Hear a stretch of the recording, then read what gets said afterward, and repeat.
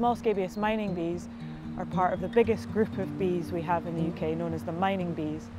So this means that they create these nests where they drill a tunnel down into the ground, so they burrow in, and they create these little chambers off of this tunnel, and then they lay eggs in each of these chambers, and they go out and collect pollen from devil's bit scabious and nectar from other flowers, and they create these nectary pollen balls for their eggs to eat when they hatch. So they don't have this social structure, they're solitary bees, they don't have a family to help them along the way. You can see small scabious mining bee flying in around August-September time, depending on when the devil's bit scabious comes out. So this year the bee came out a little bit earlier because we had a really hot summer. The flower came out sooner and so did the bee.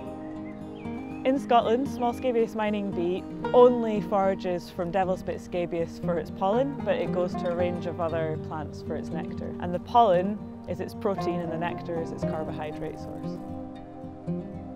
The way that you can tell small scabious mining bees apart from other mining bees is by looking at its hind legs. When the female's out foraging, she's only collecting devil's bit scabious pollen, and so the hind legs are covered in this white pollen, so it looks like her hind legs have got these white fluffy trousers on them.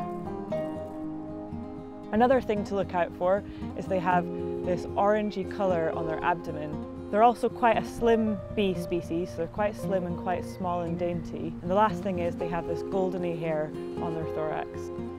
So one of the reasons that small scabious mining bee might be so rare now is because we've lost 97% of our wildflower meadows in the UK since World War II. The other thing is that we just don't know much about this species. It's very under-recorded, there's not a lot of people looking for it. So it's one of the species in the project where we really need to learn more about it to fully understand its status.